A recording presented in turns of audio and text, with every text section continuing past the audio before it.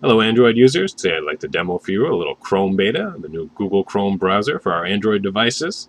First thing you're going to want to do is go to the market. We're going to want to search Chrome beta. Once we've installed Chrome beta, next up we're going to search the Chrome to Phone application. This will allow us to sync our PC to our Android device and send links, Google Map directions, telephone numbers from the browser, that sort of thing. Let's have a look. Here's the same simplistic design we've come to know and love from Google Chrome, with a few additional features. You can see I have multiple menus open here along the top. One of the new features is we can swipe to move in between tabs. I have to do it from the corner. And this is a little finicky. You have to be very precise to go from one tab to the other, or you'll end up going through all of them.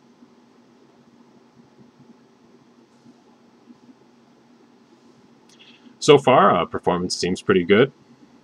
In order to use what I'm going to show you next, the Chrome to Phone application, we're going to need to log in using our Gmail account. Next, from our PC, we'll send a link, which will show up in our notification bar. Here I've linked two restaurants together, going one from the other, and the directions come up quickly and easily. We can send links from our PC quickly and easily.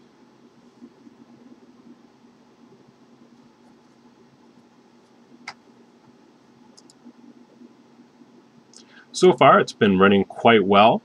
There is some glitches to note. I had a little problems with the Chrome to Phone application at first. Had it conk out and had to reboot. So far it's looking quite good.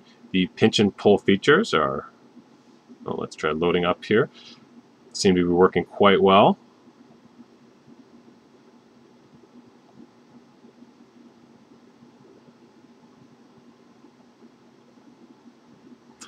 We still can't play YouTube videos with CyanogenMod 9, so we won't try that.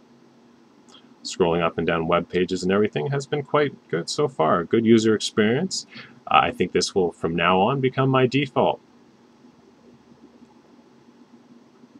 This has been a short demonstration of Chrome Beta for Android running on the HP Touchpad with CyanogenMod 9. Please like and subscribe. Thank you very much.